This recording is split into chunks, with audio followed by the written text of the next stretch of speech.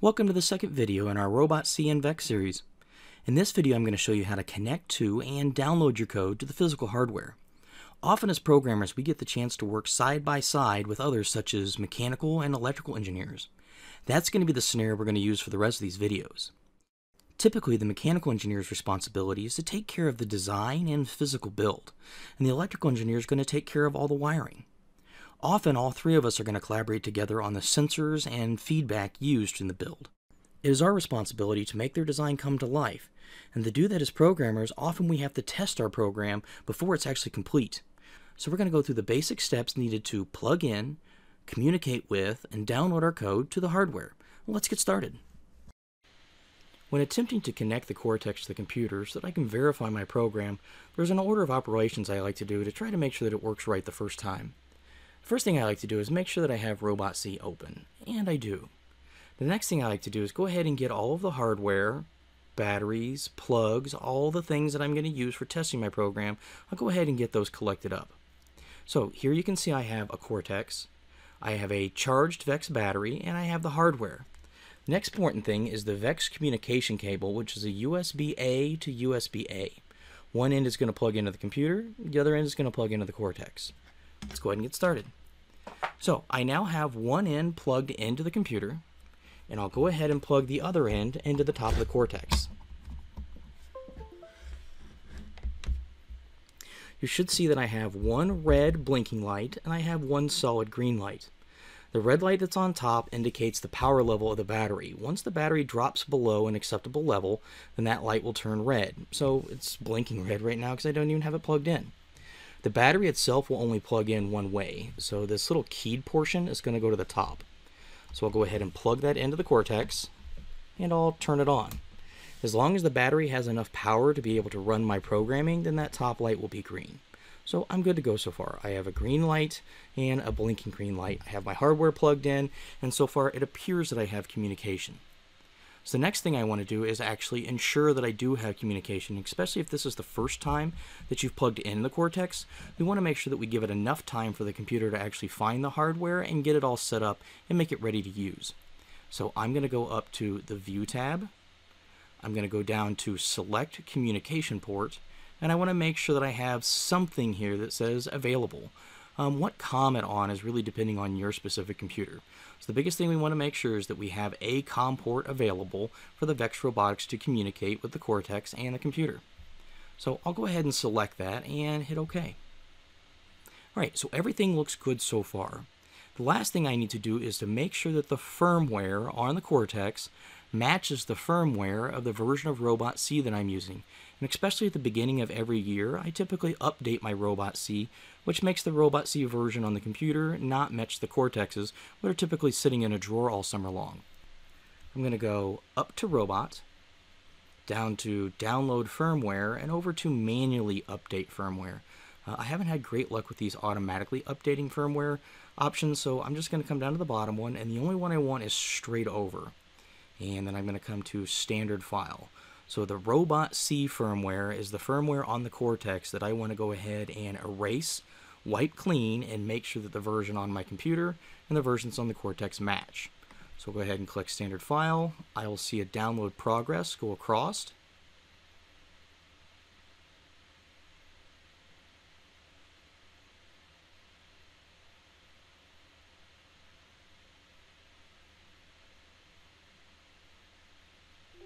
And once that's completed, I now know that my computer and the Cortex match. That operation is not necessarily a cure-all, but if I have any problems with the Cortex, that's usually one of the first things that I'll try. It doesn't hurt anything, but it goes ahead and it erases the Cortex, makes sure that there's no code or programming currently on it, and sets it back to fresh. So you can now see that I have 3 green lights. I have one quickly flashing at the bottom, one slowly flashing at the top to say that I have a good battery, and we're good to go. There's one more thing I want to go ahead and do before I download my program to the hardware. When I originally discussed with the mechanical engineer the program that they needed, they just said a motor that was going to be on port 1. So I didn't know exactly which motor they were going to use, and I haven't even set that up yet. So they've now told me that the motor that they're going to use is a 269 motor. They didn't even tell me the speed, so that 127 I put in there at full power was just a placeholder. They have told me that full power so far should be fine, but that I may need to update that later. So we'll go ahead and leave that at 127, but I need to go ahead and tell the program that a 269 motor is the one that's going to get utilized. So I'm going to come up to Motors and Sensor Setup. I'm going to go to port 1, and I'm going to slide over to Type, and I'm going to select the 269 VEX motor. So on port 1, I have a VEX 269 motor. We'll get to the rest of this if needed later. I'll go ahead and say Apply and OK. So I now have something up here at the top of my program which I didn't have before called the Pragma. The Pragma is not something that I type or create. That's something that the Motors and Sensor Setup window goes ahead and does for me. So it tells me that there's a config, that there's a motor on port 1, and then everything else is all part of some of those other things that were in that box. But I don't have to type that. That's generated by RobotC itself. Okay, so I have a program. I've compiled it. I've made sure that the Pragma matches what I actually have in it so that the Cortex can interpret the outputs correctly and the inputs. And I'm going to go ahead and select Download to Robot. As long as I have good communication, the debugger window should pop up. So this debugger window, as long as it's up, then I should also have these debugger windows down here. Now I've already turned on my motors with PID.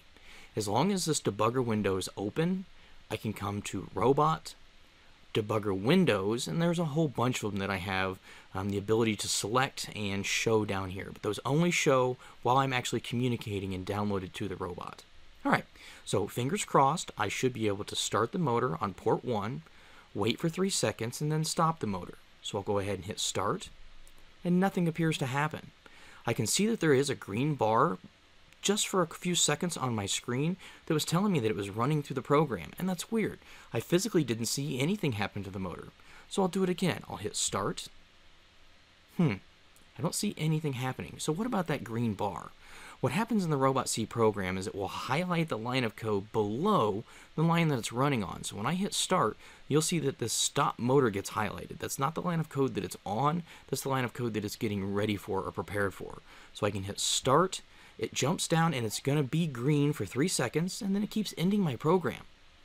Unfortunately, as programmers, one of the first things we want to do is assume that there's something wrong with our program. We want to go through and start manipulating the programming, adding, taking things away, because we think that it's something that we've done is the reason the motor's not running. When in fact, there's a lot of variables that need to be taken into consideration on why the motor might not be running. Let's look at a couple of them. One might have something to do with the battery. I could have a poor connection with the Cortex itself. I could have a battery that's not fully charged, but this green light on here tells me that that's probably not the problem, but it's at least one thing that I want to go ahead and take a look at. One thing could be that the motor is bad, or the motor connection to the Cortex itself is bad. That is something that I can change out pretty quickly, as long as the build's not already done. If the mechanical engineer has gone ahead and put a whole bunch of things into the build, mounted the motor, then sometimes I'll go ahead and skip that one, because that can be very time consuming to go ahead and check. I might not actually have communication with the Cortex, but I already checked that. I went into the View tab, select Communication Port, and I made sure that I had communication. And I went through the program itself. I've compiled it. I don't see any problems, but there's one more thing I want to check. I want to make sure that my code is actually turning on the motor in the coding. So I'm going to go back to my Download Robot. Once my debugger window's up, I want to make sure that I have my Motors with PID tab. I should have my VEX 269 motor on port 1, and when I hit Start, I should see this power change to 127. And I do. I see that I am sending a signal to the Cortex on port 1 to turn that on. So what's going to be the problem? What actually has to do with the electrical engineer and the mechanical engineer. The electrical engineer, for whatever reason, changed the motor from port 1 to port 10, and that never got communicated down the line. And the mechanical engineer is the only one that I've been directly communicating with. I need to make sure that I communicate with everybody so that we're all involved with any changes that happened. So if you look here, port 1 is on top and port 10 is on the bottom. So the motor has been changed for whatever reason. So I need to change that in my program to reflect that change. So I'm going to go ahead and close the debugger window. I'm going to change it from port 1 to port 10. And then I need to go ahead and do that in the Pragma as well. I can quickly just go ahead and change it right here, and it'll change the motors and sensors setup, but I really like going into the box and manually doing it. So I'm going to make that a none on port 1, and I'm going to come down here and change that to the 269 to reflect that change in moving the wires from 1 to 10. And I'll say OK. I'll go ahead and download to the robot.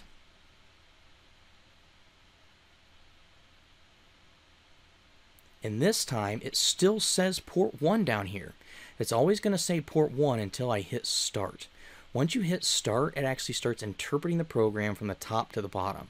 So everything that's left down here is left from the last time. So the only reason it actually has anything down here is because I've already clicked start at least once, and it hasn't reflected that change yet. So as soon as I hit start, that port 1 is going to change to port 10. So I'm going to go ahead and hit start. And awesome, my motor now runs for 3 seconds and then stops.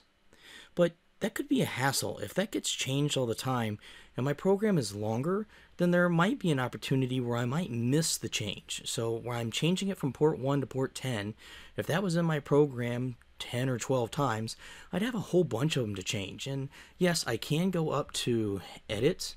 I can go to find and replace, and I could find all port 1s and replace those by port 10s, but I've got an easier way to do it. I'm going to go ahead and close the debugger window. I'm going to go to Motors and Sensor Setup, and I'm going to give this a name.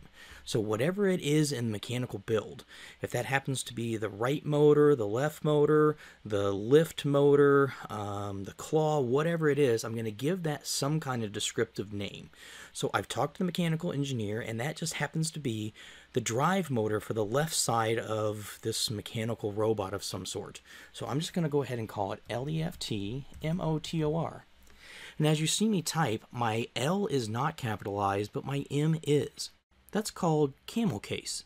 So the head of it is going to stay in lowercase, and then each time I get to another word, I'm going to go ahead and capitalize that. So I have left motor is now my 269, and I can hit OK. So inside my program, I'm not going to ever put port 10 anymore. I'm going to go ahead and call that LEFT-MOTOR. And know that it is case sensitive. However you've typed it in the motor sensor setup is how you have to type it here. But there's another thing I want you to notice is now I actually have black text. Black text in one way or another is something that hasn't been interpreted correctly yet, or something that's not in its memory. So I'm going to deal with that here in just a second. So I'll go ahead and copy that, and I'll paste that there. So I Control-C, Control-V so that I had left motor.